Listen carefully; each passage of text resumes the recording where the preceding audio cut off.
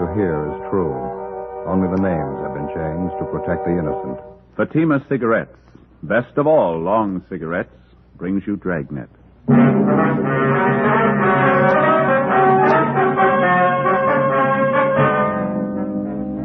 You're a detective sergeant. You're assigned to forgery detail.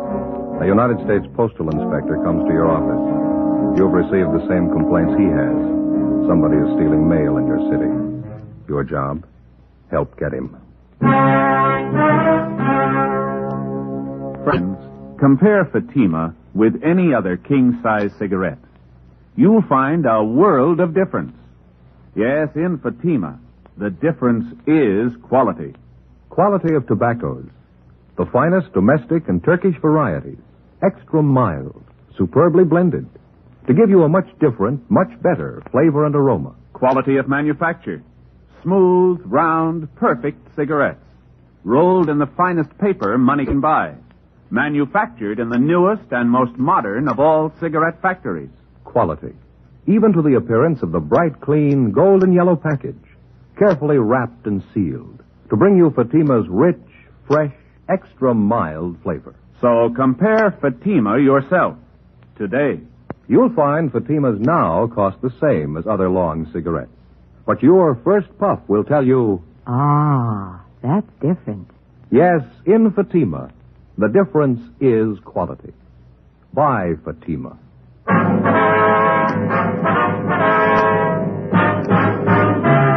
Dragnet, the documented drama of an actual crime. For the next 30 minutes, in cooperation with the Los Angeles Police Department, you will travel step by step on the side of the law through an actual case transcribed from official police files. From beginning to end, from crime to punishment, Dragnet is the story of your police force in action. It was Monday, March 3rd. It was raining in Los Angeles. We were working the day watch out of forgery detail. My partner's Ben Romero. The boss is Captain Harry Elliott. My name's Friday. It was 7:45 a.m. I got to room 29. Forgery detail. Morning, Joe. Hi, Ben. Sure coming down out there. Yeah? Look at this coat. It's soaking wet. Is that the same trench coat, that English one? Yeah. Ever since I had it clean, it seems to soak up the water a little more. Does it leak? Oh, no. It just seems to take on a little more water. Keeps me dry. Got something to show you, Joe. Yeah? Remember that old raincoat of mine used to leak up through the seams over the shoulder? Oh, yeah, sure. Take a look at this. What do you got there? Pretty neat, huh? Yeah, what is it? My new raincoat. Oh. Never know, would you? It's small, compact. The whole thing's hardly any bigger than a pack of cigarettes. Not bad, huh? Yeah. Where'd you get it? Wife bought it for me. Amy says it's regular full-size raincoat, size 40 long. Amy says. So didn't you try it on? Oh, no, you know how they make something like this. It's made out of plastic. Size isn't too important. Mm-hmm. Just a plain coat. Slips right on over your suit, just like any other raincoat. I know it'll fit. You haven't worn it yet? No, it hadn't started to rain when I left home. Mm-hmm. Could I see that? Sure. Real compact, isn't it? Now, something like this is really practical. Yeah, huh? Little package like that, you'd carry it around with you all the time. Never take up any room at all. Yeah. What's it look like? Just like that little pouch there. Same stuff. It's transparent, you know, regular plastic. Well, could we look at it inside? I mean? Okay, let's see. Well, here, you better do it. Yeah, okay. Well, you just unzip it here. Mm-hmm. Sure is compact, isn't it? Yeah. Here we go. Look there, Joe. All folded up nice and neat. Yeah. Sure is lightweight, too. Plastic's great, isn't it? Fine, yeah. There we go. Full-size raincoat. See, eh? Fits fine. Never know a full-size coat would go in anything like that little pouch there, would you? It's no bigger than a tobacco pouch. Yeah, that's pretty good. You ought to try it on, Joe. Never know you had anything wrong. Sure is light and nice. Yeah, I can see. Now we just put it back in the pouch till I'm ready for it. Let's see now. Collar goes up. Front folds in like this. No. No, that isn't right. Goes this way. Let's put it down on the table. That'll be better. Yeah. Yeah, that's better. Now, here we go. Now we fold the arms in here. Now the bottom part comes up this way. Now we fold it over and again. Easy, isn't it? Just follow the crease marks and you're home, Joe. Yeah. Now, if you'll hand me that little pouch, Joe. Oh, yeah. Here you go. Oh, thank you. Now, no, I guess that's too big. Well, we'll make one more fold, guy. Yeah. small enough this way, but it's too fat, isn't it? You better watch it there. You're going to tear that little sack. That's funny. I folded it right over the old creases there. Too fat, isn't it? Yeah. Well, couldn't you just carry it in your pocket like that without the pouch? Sure, that's it. Lift up my coat pocket. No, that won't do, Joe. It bulges right out. It's kind of springy. It jumps out. It's like a piece of pongee silk. Yeah, it seems to. Well, it's still lightweight and easy to handle. Sure. Plenty easy to carry just like that anyway. Yeah. Well-made little pouch there. Seems a shame not to be able to use it. You smoke a pipe? No, you know that. Just cigarette.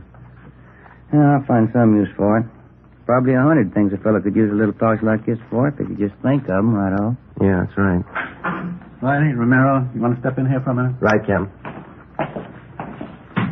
You fellows know Inspector Smith, Post Office Department? Sure, how are you? Romero? Good to see you, Leo. How you doing, Joe? Sit down, won't you? Thanks very much. Inspector Smith's over here on that mail thief case that we've been working on. Oh, yeah. Did you receive those reports we sent over to you yesterday? No, I haven't been to the office yet. Came straight over here. Well, burglary turned it over to us yesterday afternoon. Ben and I ran it down. Seems to us like it might fit in somewhere here. Miller and Ashton have probably got your reports now. I was just going to call in. You mind filling me in on it? Apartment house over on Alvarado. Landlady reported a theft of part of a mailbox out there. And somebody stole a master panel off the front of the community mailbox at the apartment house. Figure it must have happened sometime during the night. Oh, yeah, I believe we got something on that, too. A postman on the route reported it. That's how he's getting into the mailboxes. Steals the front panel, makes a key for himself, and then on, he's in business. Smart guy like we're after could put a key like that to good use. It's fit a great many different mailboxes around town. Yeah, it's the same M.O. We've been on this guy for a long time. He pulled the same thing down in San Diego. Was knocking down about $2,000 a month. Then he laid out. Now he's at it again up here in L.A. Mm-hmm. Well, as you know, we've been getting reports of the thefts and the passing of the checks about 10 days ago. Yeah, I know. We've got 5 checks passed by this same thief according to handwriting analysis. We know it's the same guy. Talked to the victims and the bank teller. Description of the guy seems to tally with what you people have on him. Yeah. There's just one thing we haven't been able to piece out yet. What's that, Joe? When he steals a check, how does he know what bank to pass it on? Well, I think we got the answer to that one. Well, let's say that he steals a letter, and we know he doesn't only hit the community mailboxes. Sometimes he goes to a private residence, fishes the letters right out of the mail slots in that case. Yeah, he's got some kind of a gimmick he gets down in those slots with. That's what we figure, Leo. Well, we'll say after he's got a letter with a check in it. Now, it's easy enough for a good forger to put an endorsement on it, but how does he know what branch of the bank to pass it on? Well, at some time or other, he's stealing bank statements as well. Mm-hmm. Or maybe he's just lucky. At the time he steals a check, there's other mail in the box, too. The victim's bank statements. Well, as far as that goes, I suppose he's stolen more than once from the same party. He could probably get away with bank statements easy. Well, that's it. People never seem to report anything missing in the mails until weeks after it's happened. It's easy to see why they're not sure anything's wrong until they wait several days. They don't want to bother us in the case of anything routine like monthly bank statements. And in the case of a check, well, sometimes it's from a relative or someone who owes them money and they don't want to embarrass them by writing or calling to find out about it. And I suppose in the case of anything like a dividend check, we got a couple of those, Leo. Mm-hmm. The people who lose them just don't think it's time for them to arrive yet, so they just wait, huh? That's it. And that's why he's been so successful. Plus the fact that it takes about a week for any kind of check to be processed through central clearing at any bank, and then, too, the bank wouldn't necessarily know that anything was wrong at that time. Until the bank receives a complaint from the party who missed the check, they couldn't have any way of knowing that anything was wrong. That's right. Tell them what you were telling me this morning, Leo. Well, you people aren't in it deep enough to know this yet, but this guy's been hitting the same branch bank maybe 2-3 times in a row. Not here in L.A., has he? No, not yet. It looks to us like he's just started up his operations here in town. That's the way he worked it down in San Diego. Well, it's easy enough to figure. If he got a teller in some bank to go along with him, someone who didn't suspect him, and since the victims reported so late, he could get away with it at least that many times at the same bank, couldn't he? Yeah. If people report missing mail immediately, it'd make it a lot tougher for the thief. That last name on him still good? Harvey Fletcher? That's what we're going on, yeah. We've got bulletins out to all the banks carrying that description on him, and he changed earlier. WMA, average build, 150, 160 pounds, gray eyes, about 32 to 35, well-dressed, carries a briefcase. Likeable personality. That's what we got on him. Oh, there's a little something we picked up yesterday from a bank teller. She told us the man had long sideburns, for what it's worth. You might add that. Okay. Don Myers in handwriting has checked through his files, Leo. They haven't got anything on him. And the stats office hasn't been able to make him on his M.O. And we know you people are doing everything you can for us. We appreciate it. Yeah, I wish we could do more. That name, Harvey Fletcher. Of the 5 checks that we've got on the guy, according to handwriting analysis on him, he's only used that name once. Rest of the time, he signs the same last name as the payee's name on the face of the check. He passes himself off as a brother or husband or some relation to the rightful payee. Yeah, that's what's taking in all those bank tellers, plus a smooth personality. He's cool, collected, all the confidence in the world. Yeah, that figures. Yeah, we got one day before yesterday with a little different twist. Isn't going to help us any, but here's the way he's working it in some cases. He deposits a large check to the victim's account, then he only takes out a small portion in cash. Throws the tellers off even more. Here's those photostats, Leo. What's this? Copies of the last 5 checks that we got on the guy. Oh, yeah, thanks, Harry. Maya says they're all in the same handwriting. Is there anything else we can do for you, Leo? We've got all the banks in the area covered, got bulletins out on them. Well, that's fine. Don't think we've overlooked anything. Patrol units have been alerted. With this latest theft of that mailbox panel, it's too bad we can't localize his operations a little. Leo, didn't you say that if he makes a key, that key would fit any number of boxes in the city? We couldn't pin him down to one neighborhood, could we? That's right. That key will work on different mail routes. He probably knows the neighborhood around Alvarado is hot now. He'll leave it alone anyway. It's impossible to stake him out on the actual thefts of the mail. It's too bad we can't get to him through one of the banks when he cashes them. Well, your manpower and ours put together couldn't cover all the banks in L.A. at one time, but we've been spot checking throughout the city, hoping maybe to tab him just by luck. We might get a break for one of our bulletins, maybe some tellers found. Well, I'm not sure yet. That's one of the reasons I came over here this morning, but maybe we've got a little something. What's that? Well, a bank out in Westwood phoned us yesterday. The teller thought she recognized the guy from his description. Didn't dawn on her till after the guy had left her window. She rushed out in time to get the license number of his car. Well, maybe it's a break, huh? Yeah, looks pretty good. The check was drawn on the account of a William E. Scott. And that's the number 2 victim here in L.A. Yeah, that's right. You've got the photostat of his checks right there. Yeah, I know. Well, everything seems to fit. This check he passed yesterday out in Westwood was probably stolen at the same time as the first one, or at least it came from this Scott's mailbox. That we know. Well, didn't this William Scott report the theft of 2 checks? I know he didn't to us. Maybe he did to you. No, he didn't.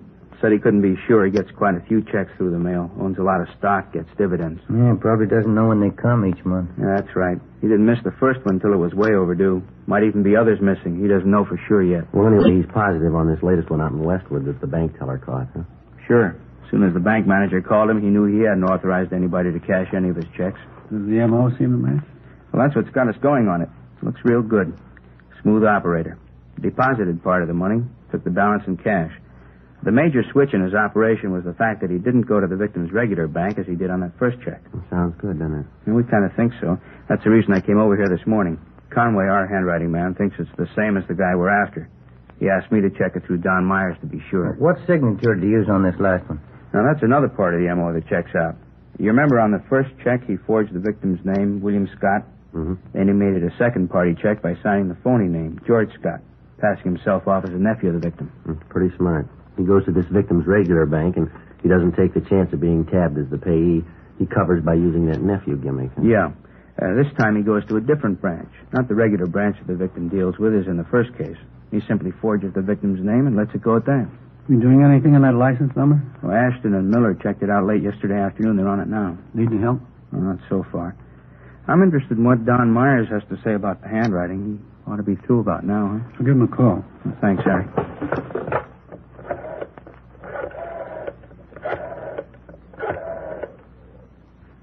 Hello, Don.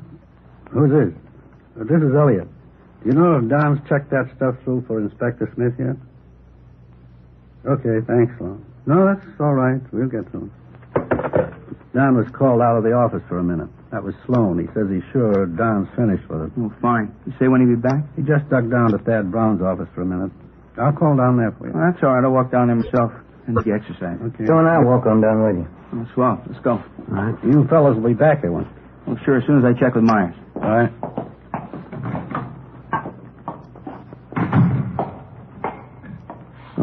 Which way is it from here? This hall looks the same from one end to the other to me. This way, Leo. Oh, okay.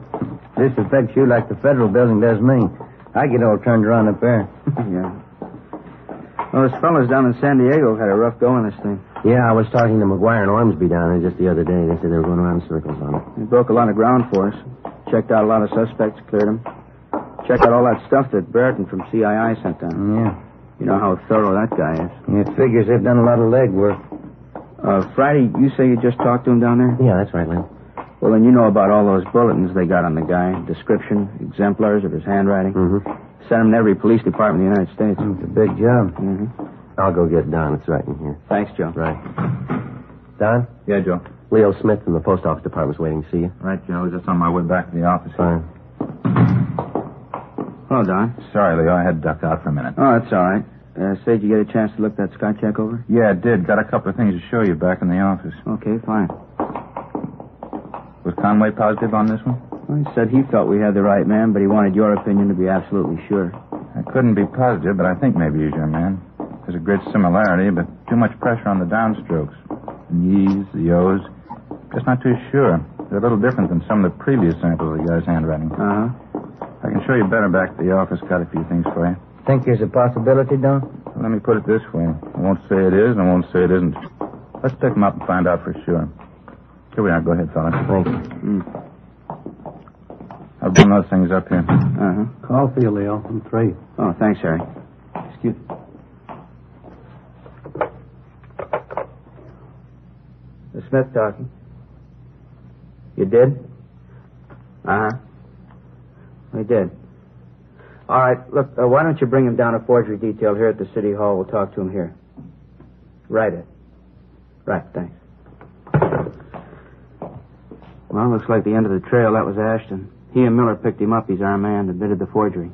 Looks like San Diego did all the work and we get all the luck. Anyway, we got him.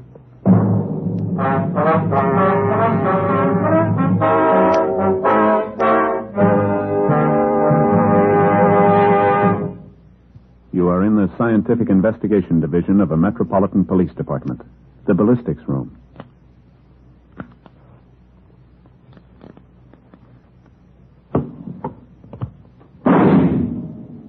You have just heard a test bullet fired from a .38 caliber revolver found in the possession of a suspect. The test slug is removed from the ballistics box and compared with the slug found at the scene of the crime. There they are. Side by side, they look alike. But examination will prove a world of difference. Now, examine a Fatima. Compare it with any other king-size cigarette. Side by side, they'll look alike. But right away, you'll find there's a world of difference. Yes, in Fatima, the difference is quality. You see, Fatima is the quality king-size cigarette because it contains the finest domestic and Turkish tobaccos superbly blended. And Fatima is extra mild, with a much different, much better flavor and aroma than any other long cigarette. So compare Fatima yourself. Fatimas now cost the same as other long cigarettes, but your first puff will tell you... Ah, that's different. Yes, in Fatima, the difference is quality. Ask your dealer for Fatima, the quality king-size cigarette. Best of all long cigarettes. Start enjoying Fatima tomorrow.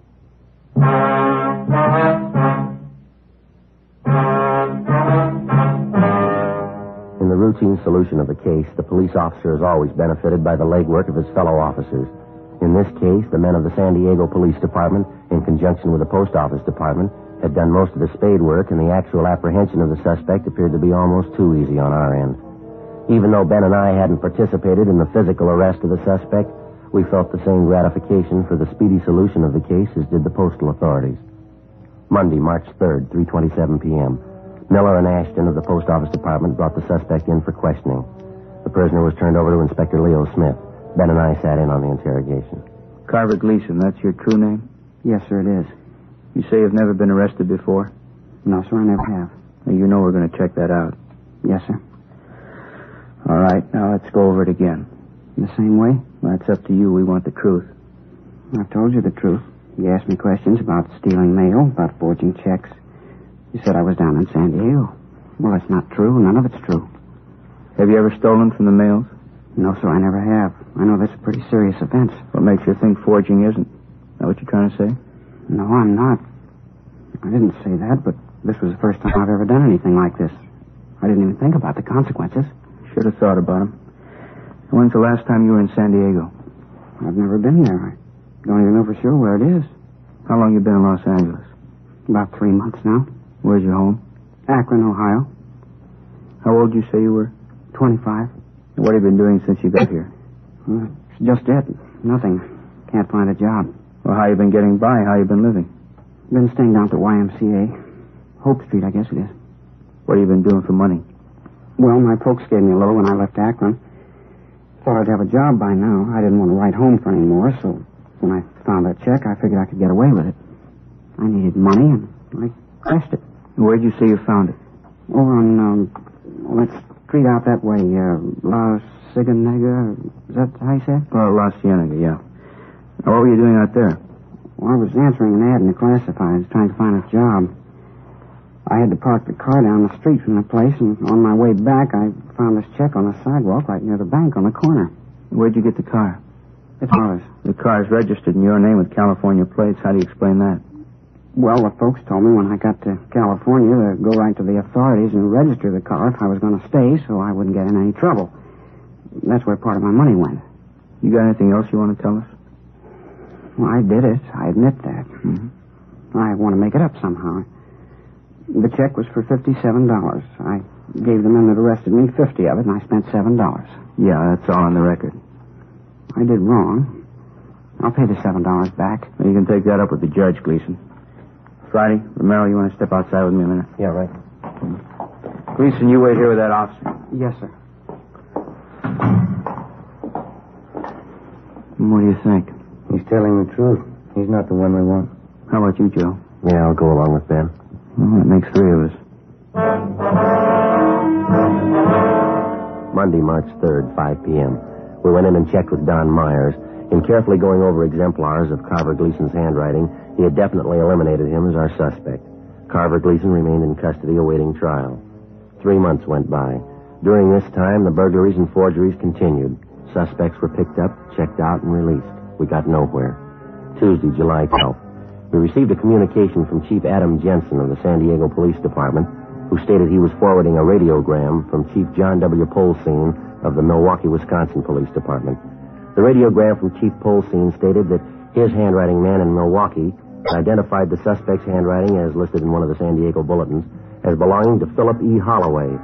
Holloway was arrested 2 years previous on a reckless driving charge. The physical description of the man matched closely with the one that we'd received on the suspect known to us as Harvey Fletcher. They further stated that although he was at one time a resident of Milwaukee, they had nothing further on him. It was just an outside chance, but we decided that in all probability this could be the suspect's true name, Philip E. Holloway. This information was forwarded to the postal authorities. Ben and I started to check through our channels to determine the whereabouts of the suspect, Philip E. Holloway, with a possible alias of Harvey Fletcher. Yeah, that's it, Joe. Nothing in any of the phone books. Yeah. Covered everything I can think of. Our records, sheriff's records. Nothing from CII, utility company. Yeah, well, maybe Smith found something on him. We haven't got anything here. Think I'll give him a call, huh, Joe? Yeah, I'd like to know.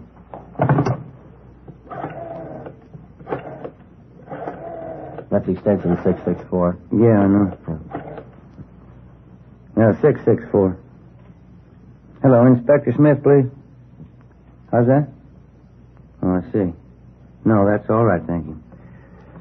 On his way over here, he left 5 minutes ago. I sure hope he's got something. Joe, Ben? Hi, Leo. Think maybe we ran it down. Good. How'd you do it? Through the Postal Service? Yeah. Didn't figure, did it? Well, we didn't think he'd stay put long enough to have a permanent address. Well, he's been on the move, but we got the last known address on him. Received mail there 2 days ago. You want to check with Don Myers? He's been working over those exemplars at Milwaukee Center. I just did. Called him about 15 minutes ago. Oh, we just got back from Milwaukee. What do you have to say this time? Well, he and Conway agree all the way this trip. Yeah? Holloway's our man. Together with the postal authorities, Ben and I helped in the 24-hour surveillance placed on the suspect, Philip E. Holloway. Our findings disclosed that he was living in a modest apartment house and he was employed by a local vacuum cleaner company as a door-to-door salesman. This type of occupation would enable anyone to have suspicion-free access to any and all types of home mailboxes. The first 3 days of the surveillance failed to disclose any further incriminating evidence. Thursday, July 17th, fifth day of the 24-hour surveillance, 2:30 p.m. Holloway came out of his apartment building, got into his car, and drove approximately 4 miles to the Echo Park residential district. He parked his car, got out, and went up the steps of a small apartment house. Together with Inspector Leo Smith, Ben and I followed him. You want to pull up here, Ben? This is good. All right. Yeah, he's going for that mailbox, isn't he? Yeah. It's got the key. It's opening the panel. Not a worry in the world. Broad daylight. Look at that. He's got all the letters out of the box. Got them in his pocket. On his way back to his car. Leo, there's a bank right up there on Sunset, see? Okay, let's stay with him. How's it look, Joe? You can see up ahead there. Is he pulling out? Wait a minute. All right, let's go.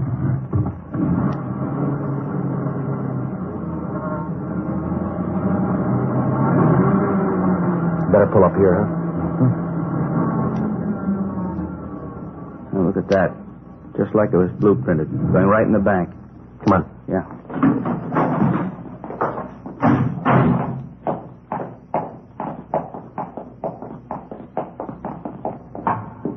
Joe, you see him? There he is.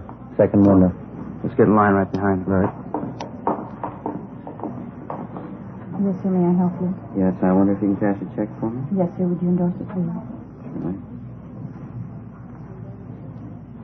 There you are. As you can see, this is one of my mother's checks. I guess I can cash it all right for her. Do you have any identification? I'm sorry, I don't. I'll say I have this envelope the check was mailed in. Will that do? Yes, I think that's all right. How would you like this, sir?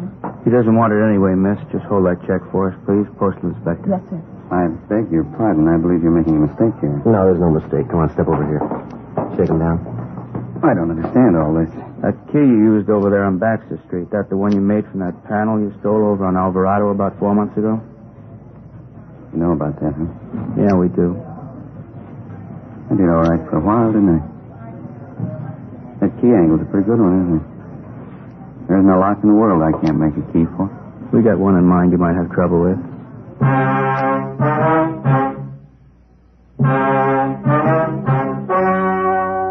The story you have just heard was true. Only the names were changed to protect the innocent. On October 15th, trial was held in the United States District Court, State of California. In a moment, the results of that trial. And now, here is our star, Jack Webb. Thank you. Friends, all of us on Dragnet are convinced that Fatima is the best of all long cigarettes. We think you'll like them as much as we do. But the only way you can tell is to buy a pack of Fatimas and compare them with any other king-size cigarette. Now, side by side, they'll look alike, but in Fatima, the difference is quality. Quality that gives you extra mildness, a much better flavor and aroma. Compare Fatima. You'll agree, Fatima is the best of all long cigarettes.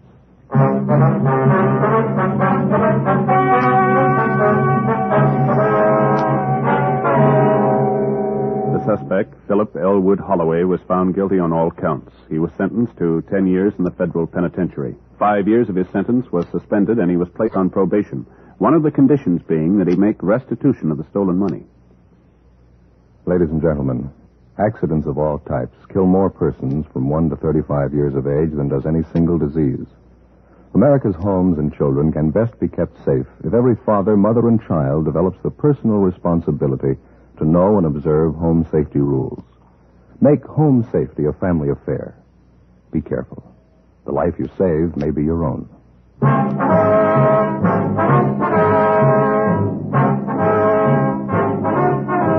You have just heard Dragnet, a series of authentic cases from official files. Technical advice comes from the Office of Chief of Police W.H. Parker, Los Angeles Police Department.